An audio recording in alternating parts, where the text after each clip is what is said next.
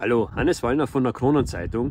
Ich befinde mich zwischen den Bundesländern Kärnten und der Steiermark auf der Turracher Höhe. Hinter mir sieht man schon den Turracher See. In 1700 Metern Seehöhe gelegen ist diese Woche der Ausbildungs- und Fortbildungsstützpunkt des österreichischen Bundesheer. Genauer gesagt, unter der Eisfläche trainieren die Kampfschwimmer und Pioniertaucher. Und wie das funktioniert und was die tun, das schauen wir uns jetzt an.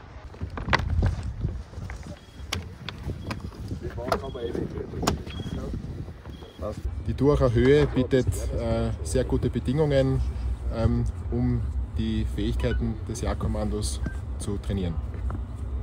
Bevor es ins Wasser geht, ist ein spezieller Sicherheitscheck notwendig. Was, Auftrag ist klar? Ja. Das heißt, wie geht jetzt? Ihr wassert, abtauchen auf 2 Meter, Bodycheck machen, ihr taucht auf. Wir geben euch das Gestell rein, ihr taucht ab zur Unterwasserplattform, Zusammenbau von der Unterwasserplattform, Schieberwechsel, Zeichen wie ausgemacht. Alles klar? Ja. Wunderbar. Dann folgt das Kommando Wassern. Es geht hinein ins eiskalte Nass des bis zu 33 Meter tiefen Turracher Sees. Die Wassertemperatur beträgt direkt unter der Eisfläche lediglich 0 Grad. Auf dem Grund sind es 4. Mit Trockentauchanzügen und teils mit speziellen Kreislauftauchgeräten, die es ermöglichen, mit vergleichsweise geringem Sauerstoffvorrat besonders lange unter Wasser zu bleiben, gleiten die Kampfschwimmer und Pioniertaucher in die Tiefe und verschwinden in der Dunkelheit des Sees, um dort ihre Aufträge zu erfüllen. Was genau wird hier trainiert? Hier oben auf der Turracher Höhe trainieren wir Unterwasserarbeiten, Unterwassertauchen unter besonders schweren Bedingungen.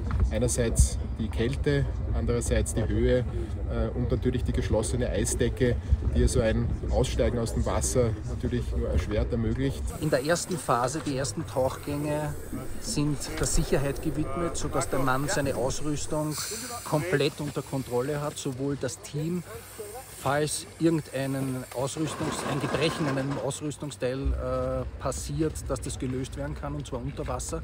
Und in weiterer Folge ist in diesem Ausbildungsabschnitt leichte Unterwasserarbeiten. Das heißt, vorbereiten für Bergungen zum Beispiel unter Wasser, wenn irgendwelche Gerätschaften auch im Eis eingebrochen sind. Das Jagdkommando organisiert diese Ausbildung und wir haben hier zum Training Angehörige zweier Pionierbataillone, das heißt Salzburg und Melk, und ebenfalls Gäste aus Deutschland. Was ist der Unterschied, wenn man jetzt zum Beispiel im Meer taucht, zu irgendeinem hochalpinen See unter Eis? Meer hast halt Strömungen, höchstwahrscheinlich auf deutlich schlechtere Sicht wie in kleinen Bergsee. Und ich würde sagen, das ist eher der mentale Aspekt halt, ne? Ja. Weil sonst kannst du ja immer, wenn du ein Problem hast, ein Geräteversager oder du fühlst dich unwohl, ist dein Weg ja immer nach oben. In diesem Fall, wenn man halt nicht direkt unterm Eisloch ist, kann man halt nicht nach oben. Das ist halt schon für den Kopf schon eine andere Belastung. Was braucht man denn für eine Qualifikation, um ein Kampftaucher oder Kampfschwimmer oder Pioniertaucher beim österreichischen Bundesheer zu werden? Um Kampfschwimmer zu werden, braucht man die komplette Jagdkommando-Ausbildung und dann in der letzten Phase, in der letzten Einsatzausbildung, bekommt man dann die Qualifikation zum Kampfschwimmer. Und der Pionier braucht eine komplette Ausbildung zum Unteroffizier. Der startet dann die Pioniertauchausbildung.